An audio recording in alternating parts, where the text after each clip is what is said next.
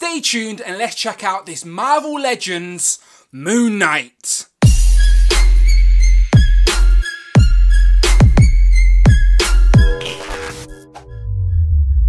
Pow and welcome back to the channel, Dan Who Reviews. As always, my name is Dan W. Make sure you are following me on Instagram at It's Dan Who. And before we get started, please make sure you are subscribed to this channel. Honestly, help this tiny channel grow. If you're into Marvel Legends, I promise you, you are in the right place. So let's get into it, because today is all about this Marvel Legends Walgreens exclusive Moonknight. And yes, this is just as much a surprise to me as it is to you, as none of us expected to get this so early. So I've got a couple of thank yous to make. Firstly, thanks to the Marvel Legends Whisperer Rectangular, honestly the .1 source for all your Marvel Legends news and rumours based on facts. And secondly, special thanks to superpowertoys.co.uk. This is where I brought my Moonknight from. I believe he still has some in stock right now, so I'll put the links in the description. But if you want this Moonknight, I got mine from superpowertoys.co.uk. Relatively new site, but 100% legit, trustworthy. Tons of good stuff on there. Honestly, go and check them out. Links in the description below. superpowertoys.co.uk. Now, let's get into it. Moonknight, shall we? So this is the Moonknight we all wanted. Marc Spector in his shiny white gear. So this is going to be a Walgreens exclusive in the UK. Honestly, because we don't have Walgreens in the UK, thankfully we get some of these straight away. So not complaining. We get some new staff, some of his boomerangs. He comes with fisted hands, a couple of interchangeable hands, and we're getting 2 interchangeable heads as well. He looks so nice, white and crispy in the box. I'm scared to touch it and get like my greasy hands all over it. But it looks great in the box with this white packaging and the white figure. It really does. On the side of the box, we get a picture of Moonknight. On the back, we're getting a little promo picture. No wave association at all, but we do get a little bio that reads: a vision in an Egyptian temple leads Marc Spector to don the shroud and become the crime-fighting hero, Moonknight. So as I said, looking forward to this one. Looks so good. Definitely going to do some comparisons with the previous Moonknight. And yeah, check out the articulation, all that good stuff. So without further ado, people, let's get into it. So here we have Moonknight out of the box, looking very nice. First impressions for this guy are quite high. It is the Moonknight we have wanted, the all-white attire, and it's on the 2099 Spider-Man body, so that you know the articulation range is going to be much improved upon from the previous version, which I think was just on a bookie cap with some new moulding. But yes, this looks good. He comes with the same staff that Gambit got. He comes with the same boomerangs that we've got before.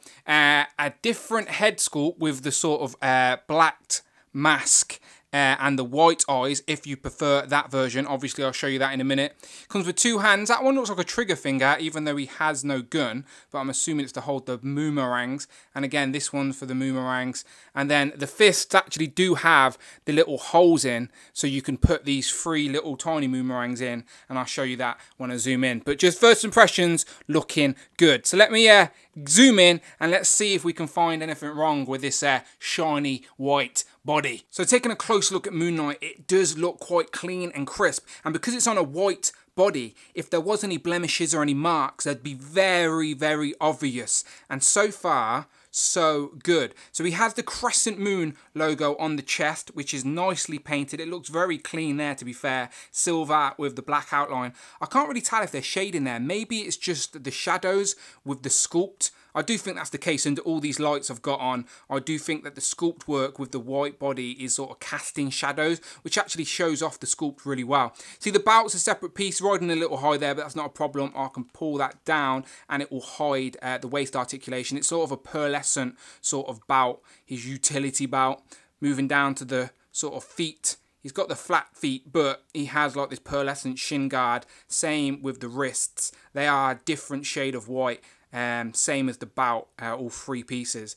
But yeah, just first impressions, it's looking very clean, to be fair. Taking a closer look at the first head sculpt, if it will focus for me, you can see that the eyes are whited out, but they've got the black outline, and they do have a little bit of a sort of dark blue or black shading around them. And that is the same if we turn it around on the hood. There's definitely some shading work there on the hood, and the cape is the same cape that we got with the previous Moonknight. So if I take the cape off, you'll see for yourself. Same cape that we got before, does have a little peg, and then the Moonknight has a little hole in it. But yeah, no shading on that at all. I do think it's just the light casting shadows. And let me pop this head back on. And again, there's definitely shading on that head. But you can't take the hood off, obviously. But even the back of the figure looks very clean. So obviously there's no real crazy articulation. The hood will hide that little black writing that we're never going to get rid of on these Hasbro figures, unfortunately. But yeah, it does look very clean and nice, doesn't it? And again, get yourself a cloth cape with this guy. I think getting a cloth cape in replacement of this, in a crescent moon sort of shape, getting this guy on a flight stand, he's going to look very nice in the collection. As Moonknight wants his enemies to see him coming. But as I said, there is a peg hole and a peg for the cape. And yeah, looking good. So let me swap out that head sculpt. There's Moonknight with the second head sculpt on there, and as I said, it does definitely give a different sort of vibe for Moonknight if you prefer that. The eyes are whited out, but the sculpt of the actual face is black. So if I zoom in, it sort of looks like a dark blue, but it definitely is black. You can probably just about see those beady eyes. Sort of looks like an evil Moonknight, to be honest, but he definitely sometimes has the black face with the white hood in the comics. But yeah, that is definitely an option if you want it menacing. Okay, Moonknight comes packed with a pair of fisted hands, which look great, but they do actually have the holes in the fists, so you could put the boomerangs in. Now, they're small enough, so you're not even going to notice them on display if you wanted your Moonknight just to have the fists. But these tiny boomerangs are so small, make sure you don't drop them in your carpet. But let's try and put them in the wrist. There you go, I've put the boomerangs in the actual fist.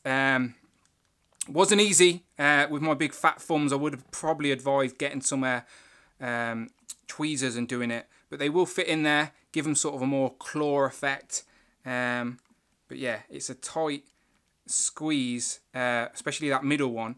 And again, they will probably fall out if I shaked him. Maybe not. I don't know. Let's shake him. No, they seem to be staying in there. But yeah, I would be scared to display him on the shelf like this in case he lost them. But they do look good. Okay, so his other set of hands are sort of like trigger fingers, but they are obviously for his boomerang. So I will try the boomerangs and a gun. So there he is holding his boomerangs, and the tight grip in the right hand, but it's very loose in the left. As you can see, it just fell out. So the left hand seems more suited for a gun.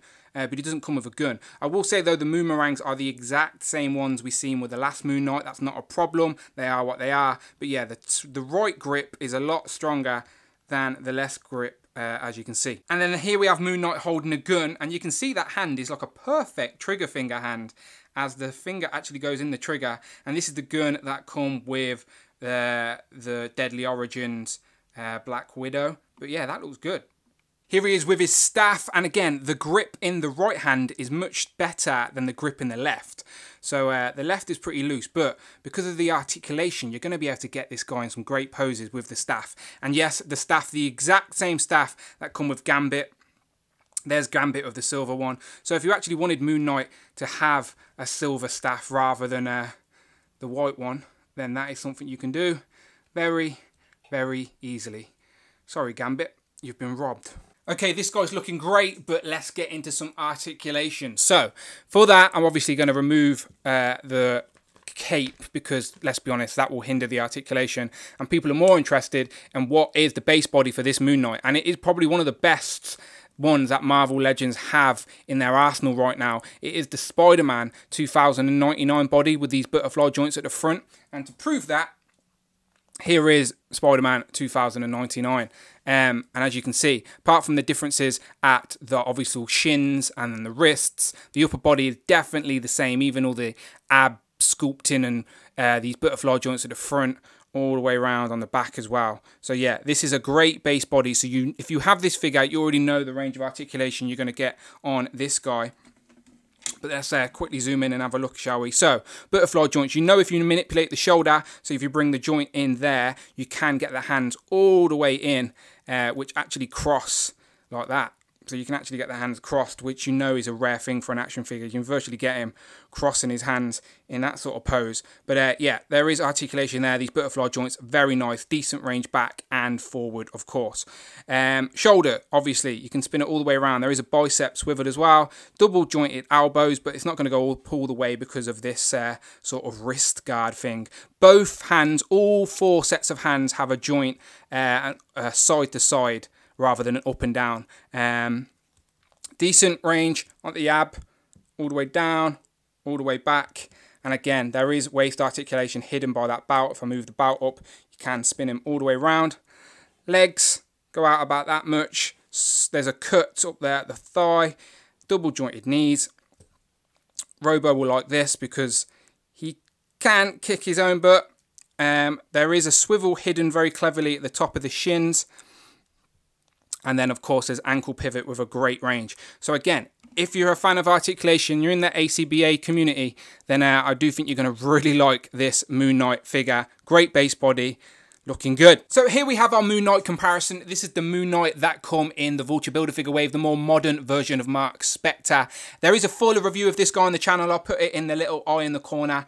And I did do a Who Is He segment for Moonknight. So if you want to learn more about Moonknight and you like my Who Is He segments, go and check out the review for this guy. I'll put the link in the description and in the little eye in the corner. But this is the more modern rendition. It's on a much bulkier body than this new sort of slender, slick Moonknight. But you could say this is your armoured up Moonknight. That's probably why he's bulkier. I do think the neutral stance for this guy is a lot better on this body. And this is definitely my mind's eye version of Marc Spector. All white. He wants his enemies to see him coming, so he wears all white. Yeah, this is definitely going to be the main Moonknight on my shelf. Looks great. The articulation is so much better. And it's a tiny bit shorter than this previous one as well. So yeah, this will be my armoured Moonknight at the back. But this all white Walgreens exclusive one is definitely the winner. While we've got the black background out, it's another opportunity to show off this Deadly Origins Black Widow in her all white outfit. And these two look great together there against the black. Here we have Moonknight compared to Daredevil. This is the one that come in the Amazon exclusive 4-pack with the Defenders. I believe Moonknight has been in the Defenders as well in the comics. And again, these two both look great together. They're all white, they're all red. Very nice. And then one more for look. Here we have Moonknight compared to the brand new Gamerverse Outback Hulk. And there is a full review on the channel right now of this guy. And yeah, even they look good together. Pow! So final thoughts, I'm very happy with this Moonknight. This is definitely the Moonknight I wanted for my collection, and I can't really ask for more from Hasbro and Marvel at the £20 price point. Comes with all the accessories I would expect. It's probably on the best body mold that they have available for this type of athletic character. Great range of articulation. Looking forward to getting a cloth cape on this guy so I can get him up on a decent flight stand in a good pose. But yeah, this guy's looking great. No complaints from me. The all white is nice and clean. I can't find anything bad with it. What can I say? So if you want yours and you're interested in getting this, in the US, this is going to be a Walgreens exclusive, so I wish you luck. But if you're in the UK and you want yours right now, then I'll say it again. superpowertoys.co.uk. Have him in stock right now. What are you waiting for? You could have him in your hands very, very soon and add him to your collection. Marc Spector, the Moonknight, looking very nice. So you let me know what you think in the comments below, as always. But most importantly, you know what to do. Please, please, please hit that subscribe button. Much, much appreciated. And as always, if you want to support the channel that little bit more, you can over on Patreon. Links in the description below. But until then, people, my name has been Dan W. And I will, of course, see you on the next one.